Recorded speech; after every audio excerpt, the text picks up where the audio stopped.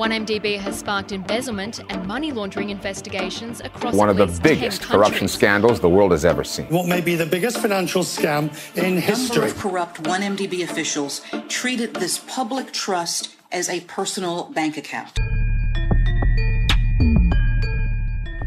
Follow us as we bring you into the courtroom where the biggest financial scandal in Malaysian history is being heard.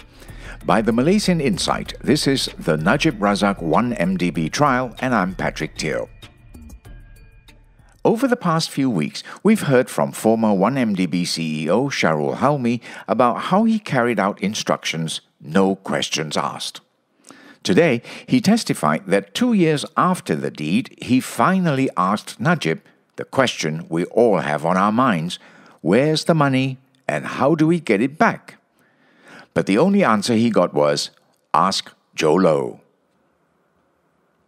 On September 25, 2009, the newly formed 1MDB Petro-Saudi joint venture company signed an agreement that meant it would inherit a loan of $700 million from one Petro-Saudi Holdings Cayman Limited.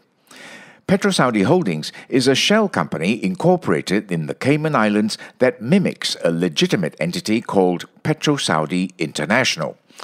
Well, think of it like buying a new house, knowing that it was haunted. Chances are, nothing good will come out of it.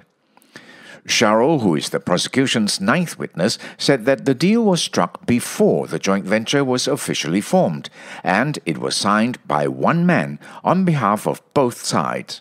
The man was Tariq Obaid, the former CEO of Petro-Saudi. In what looks to be a pattern with Shahrol, he said that he never questioned this strange arrangement. Why not? Because he knew that there was time pressure to formalize the joint venture, the witness told lawyer Shafi Abdullah. He knew that the JV was important to Najib and that it was crucial that absolutely nothing, not even a dubious $700 million loan, should delay it. But in hindsight, Shahrol said, he should have obtained a copy of the loan agreement and brought it up to 1MDB's board of directors. The board, it seemed, had no clue and would not have agreed to it had they known, the witness admitted. Hindsight, as they say, is always 20/20.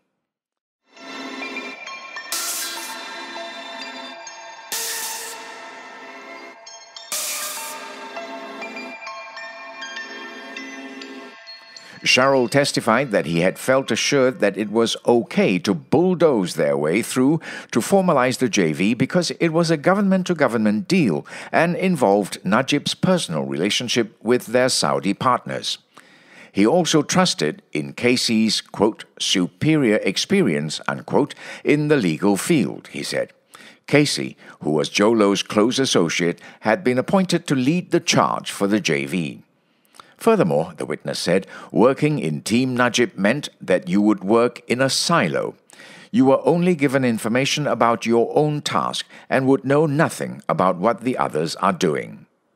Shahrol said that each individual in the team was indirectly prohibited from going beyond their own silo. Therefore, he said, he just did whatever was tasked to him at that point of time, no questions asked. Who gave those instructions? Shafi asked. Najib gave Jho the responsibility of managing the details so that Najib wouldn't have to worry about them, Shahrol said. The witness said that he did try to ask Najib about the loan 2 years later, but the former PM told him to ask Jho, but he never did, because Najib's answer further discouraged him from being a busybody. Shortly after this, Shafi told the judge that he needed some time off to go to hospital. He had an appointment with an eye doctor. The judge allowed this, and court was adjourned for the day. This podcast was brought to you by the Malaysian Insight. The team behind the Najib Razak 1MDB podcast are Revati Supramaniam, Yap Pek Kwan, Yvonne Lim, and Ravin Palanisamy. Timothy Acharyam provided additional reporting. And I'm Patrick Teo.